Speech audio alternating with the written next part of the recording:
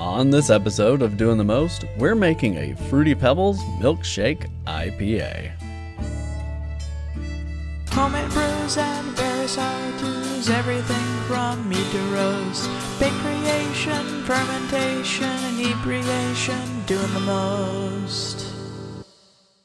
It gets a little lonely during isolation. It gets a little boring. The creative juices start to flow, and you really want to act on that cabin fever and just brew something.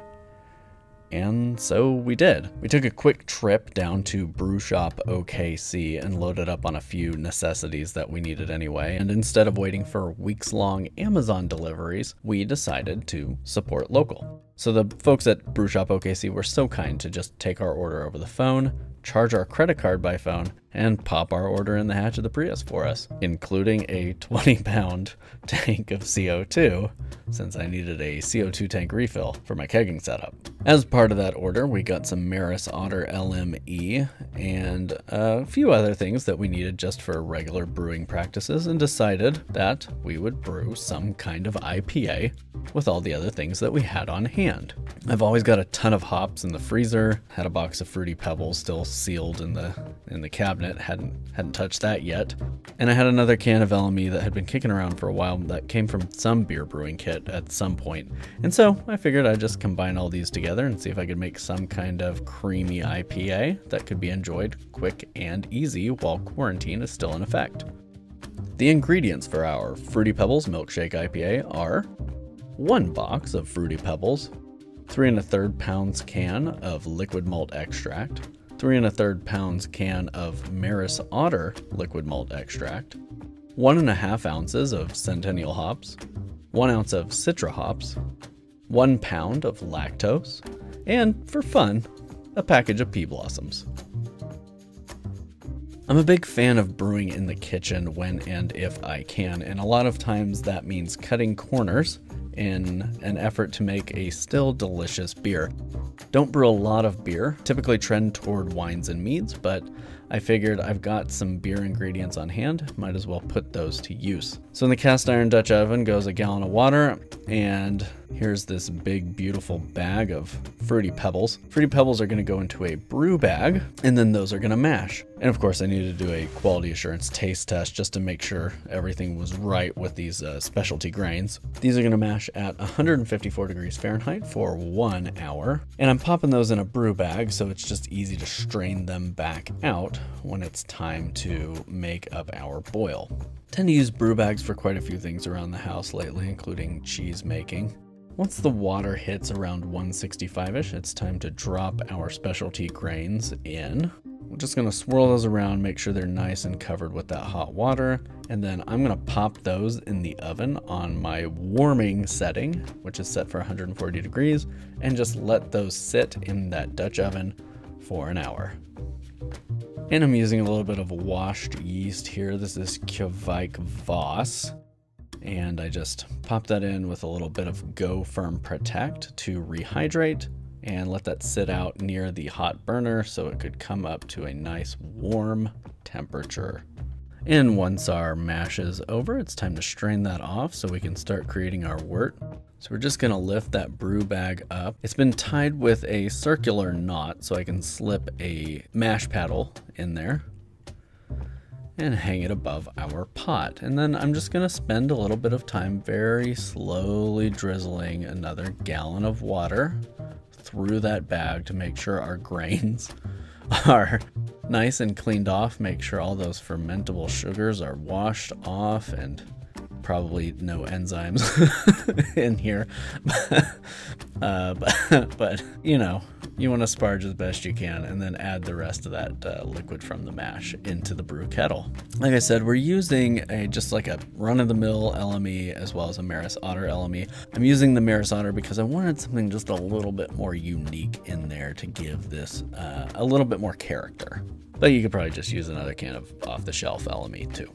So as you're pouring that in, you want to stir really well to make sure that it dissolves evenly into the liquid in that brew kettle, because you don't want any to sink to the bottom and burn on the bottom of your brew kettle.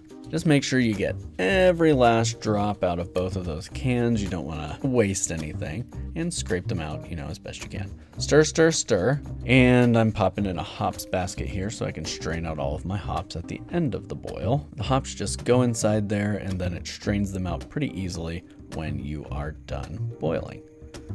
Get a good whiff of that. And we're gonna start our boil now that it has come up to rolling with 1 ounce of centennial hops. And these hops will be for bittering our beer. A half an hour later, in our hour boil, we are adding another half an ounce of centennial hops for just a little pinch of aroma. And with 15 minutes to go in our boil, we'll add our hefty pound of lactose, as well as our 1 full ounce of citra hops. I love citra hops, and I was recently at a brewery in Lee's Summit, Missouri that has an IPA made purely with citra hops, and it was to die for. Highly recommend. I'm really trying to catch a waft of aroma off of those hops and Fruity Pebbles. Then lastly, I'm adding some pea blossoms, and I mostly added these because they've been kicking around the freezer for about a year, and it was time to just get rid of them. r/mead on Reddit really went hype for pea blossoms for a while, and I really bought more than I should because the effect is interesting, but not so interesting as to make it habitual. Then 5 minutes later, our boil is completed. We have boiled this for 1 hour with all those different additions, and we're just straining out the pea blossoms and the hops particles and all of that with our hops basket, and adding 2 gallons of icy cold water that just came out of the deep freeze after being in there for a while. And this is just to really plummet this thing back down to room temperature as best we can. You can see it is still a little warm. There's some steam wafting off there as I pour it into my brew bucket. Then I let that cool for a hot minute. It was about 90 degrees, which is a great temperature to pitch kivai kvass. And then we're gonna cover that up and just let it go. Easy as that. Less than a day later, we popped that lid off and looking pretty good. Pretty happy with that, pretty pleased. And just a little bit over a week later, we have fermented through to completion. Now, our starting gravity on this was at 1.052. Our final gravity was more at about 1.015. And so there was a significant amount of body left over, even though the flavor of the beer was dry-ish. That body can likely be attributed to proteins from the Fruity Pebbles, which definitely took a while to clear, as well as the significant amount of lactose that was added to it. But there was no real perceptible sweetness when I tasted this. And it's got a really interesting color, kind of a murky-ish brown, and it's gonna take some time to clear. There was definitely haze in there, and I'm pretty sure it was haze caused by whatever the hell is in Fruity Pebbles. It had a weird flavor to it, definitely some fermentation flavor still in there, but we'll see.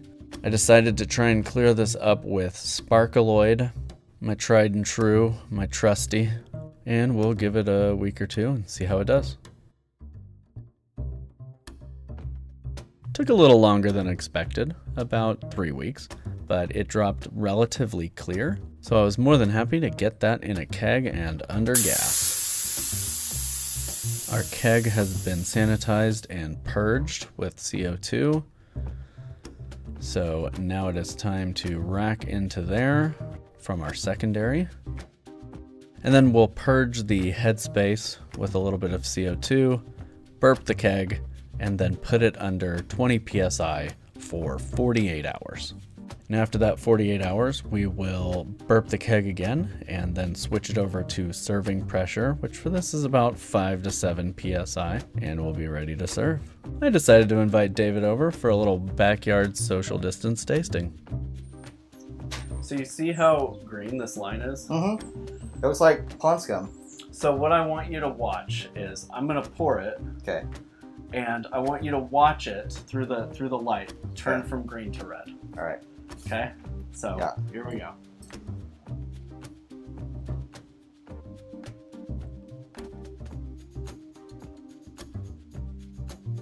That doesn't even make sense. Isn't that crazy?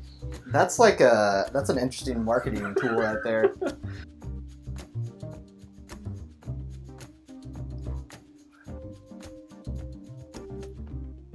It's good.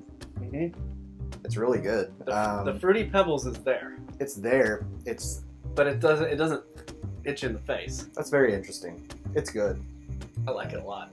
You could hop it up, but I mean, you can taste the hops in this. This is a nice middle of the road, like, it's not a hop bomb. And I think if you put a lot more hops in here, you might not be able to taste the Fruity Pebbles. Yeah. It's got a little bit of that heaviness from the lactose that's in there, but it's not like this. This is refreshing. I think you could pull the lactose back by a quarter, though. Yeah. It's not going to hurt it. It's not bad, though. No, it's not bad. For a beer made with Fruity Pebbles as the specialty grain, win. That's all I really have to say. Yeah, that's it's not really. It's delicious beer. Yeah, it's good. Try your own mashup with some weird cereals. That's and true. Let us know. Let us know in the comments what cereals that you want to brew with, but give us suggestions ideas for us. Yeah. Well, until next time, you can follow us on Instagram and Pinterest at Doing the Most OK. Our website's doingthemost.org, and thank you for watching.